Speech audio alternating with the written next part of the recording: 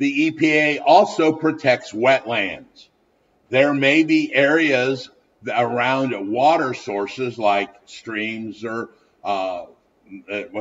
natural ponds, marshes, swamps. And because of the three-toed flying sloth or whatever it is, there must be protected of that habitat so that they can have that, like the fish and wildlife. So EPA can get involved with developers that are like, well, I'm going to buy this 800 acres. And the EPA goes, well, wait a minute, 60 of those acres are wetland. And you cannot develop on that because that wetland is necessary to maintain that ecosystem and wildlife that is around this piece of property. All right. Now we get into a fun part called USTs, underground storage tanks. Part of what I did in the corporate world before I got into real estate, which feels like a whole lifetime ago, I was in charge of all of our company's underground storage tanks. That was part of, believe it or not, I did radiation, which fell under the environmental, and I was the director of radiation exposure to a Fortune 50 company, feels like 100 years ago. But this actually fell under my purview, so I have dealt a lot with these. Underground storage tanks are any tank that is buried underground. Now, it can be buried underground and be a storage tank for many, many different purposes. Like the most common one you guys think of are gas stations, where the gas gets put in the ground and then you pump it out at the pump. But it's actually used a lot in commercial underground storage, where we used a lot of chemicals, and to save floor space, we had our tanks buried so that somebody would come by and bring in a chemical, they would pump it into the tank, and then each one of the presses or whatever used it would access that storage tank. Printing companies used it. Chemical plants use them. Paper mills use them. Dry cleaners are a big one. You see a lot of environmental issues with perchlorate. They call it PERC for dry cleaners. And a lot of these companies that use them underground mainly to save space because they were doing something else with the floor space. You know, that's where the factory was. So they used them. We also used them in the residential heating oils. They could have been in the basement, or sometimes they were buried right outside the house, and that's where the heating oil would have been stored. The problem is, with technology the way that it has changed, a lot of those tanks have become abandoned. And because they have become abandoned, they could have now rusted, and all of that stuff has leaked out of there, and they call those a leaking underground storage tanks. And the cleanup was very expensive, much like the groundwater we talked about could flow for miles or across property lines. You will see that with leaking underground storage tank.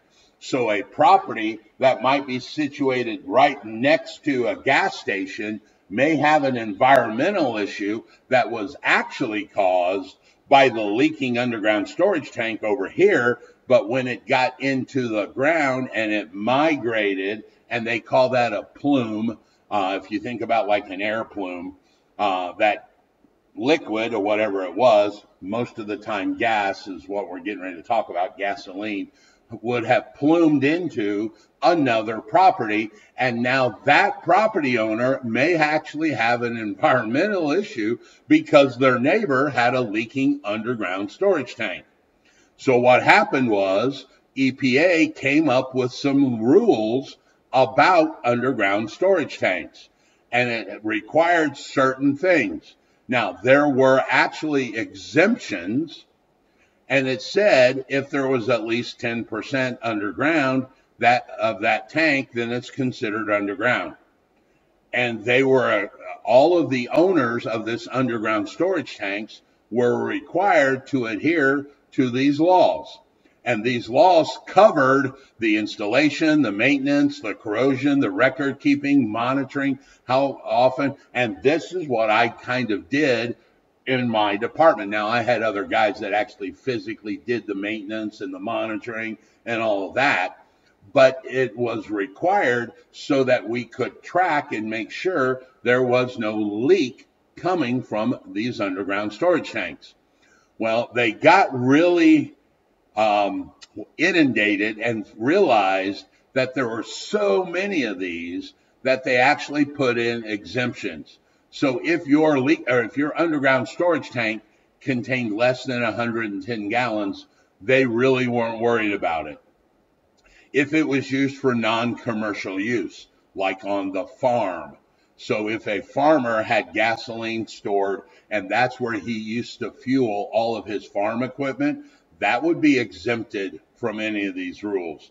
The most common one you and I will see are the old farmhouses that have heating oil tanks buried outside, or any of the tanks in the basement, as long as that tank was sitting on a floor. So like in the basement of the house.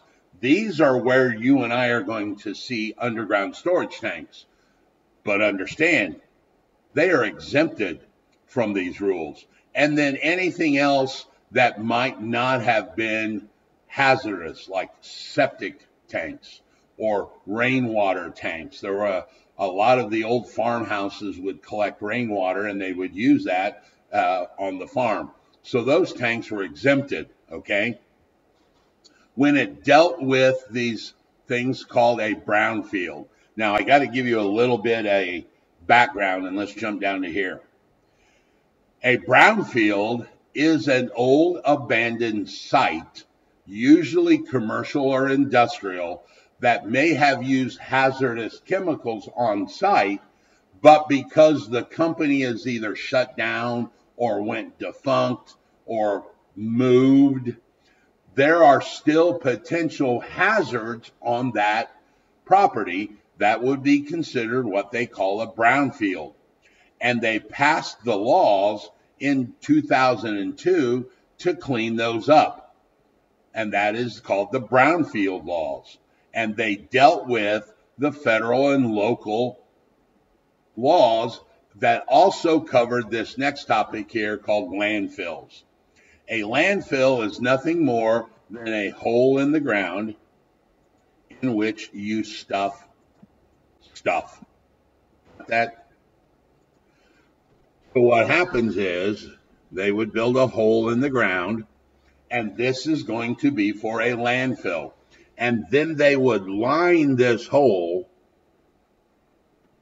and they could line that hole with clay, because clay is impervious to leaking.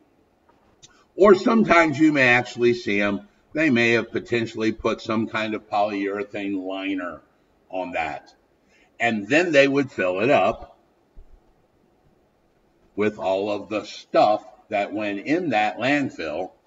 And then what they did was they cap it. That is called a cap, or capping.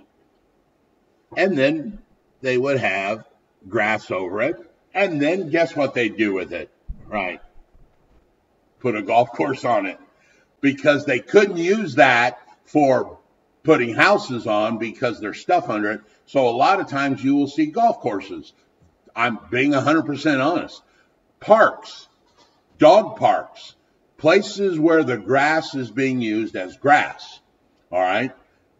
Can't build on it because this crap in here would not hold the structure, but it certainly would hold a golf course or a park or a dog park.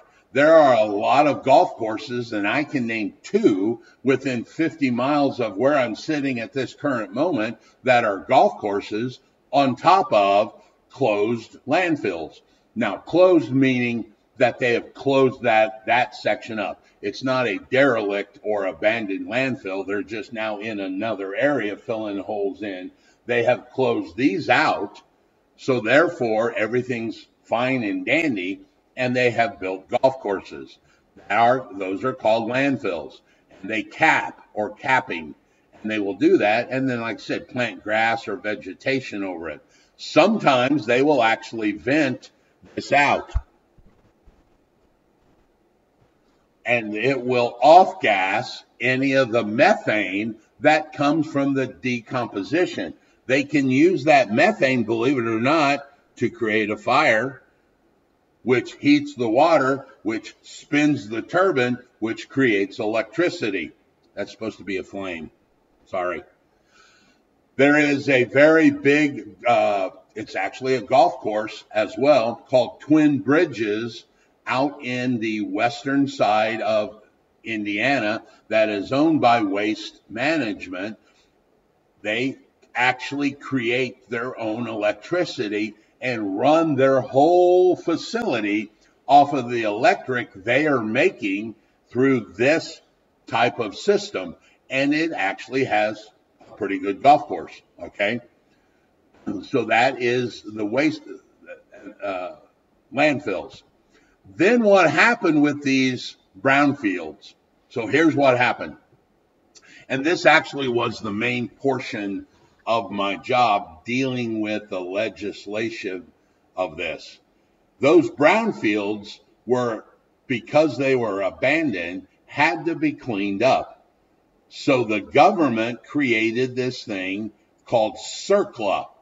That is the acronym, which stands for the Comprehensive Environmental Response and Compensation and Liability Act, CERCLA. It was such a big number when it was created in 1980, they actually called it Superfund. It was only like $8 billion. And I say that now in today's world because there are probably 3,000 people in the United States that are worth more than that. But at that time, it was such a big number that they called it, the nickname was called Superfund. That's important for later legislation. And when they created CERCLA, they did it and said, okay, look, we'll clean this up, but we are actually going to try and recover our money from these PERPs, these potentially responsible parties, PRP. So they are going to go after that derelict company that left all of that stuff around that the government cleaned up. It was administered by the EPA. Now, here's the issue. It's very easy to win any game in the world or any sport in the world if you get to change the rules when you're at bat or it's your turn. And that's what CERCLA did. They changed the rules. When they decided to go after these PERPs, they said, okay, we will go after these people, but we are going to change the definition of who is liable, who are potentially responsible parties. Well, they changed the definition and they created 3 types of liabilities. Strict liability. Strict liability says if you owned it, you completed the mess. We don't care. Strict. Everybody that owned it created it. And because of that, we can sue jointly or severally, meaning we can sue one of you, that would be several, like severalty, right? Separate them out. We're going to sue one of you, or we may sue all of you jointly. But the real big kick in the ding-ding was they created this thing called retroactive, which means if you've ever owned that property, backwards retro. So what they said was all of these PRPs who are liable, we are going to try and sue and get our money back. Well, liable means if you owned it, you did it. We are going to sue one of you or all of you. And if you've ever owned it, I don't care if you owned it for 12 minutes in 1946.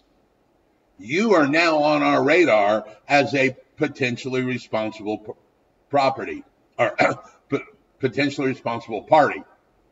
So you see how they now have changed the definition of the word liable to include virtually everybody. Everybody. If you owned it, if you ever owned it, you did it, and you could be named in that lawsuit. So the problem was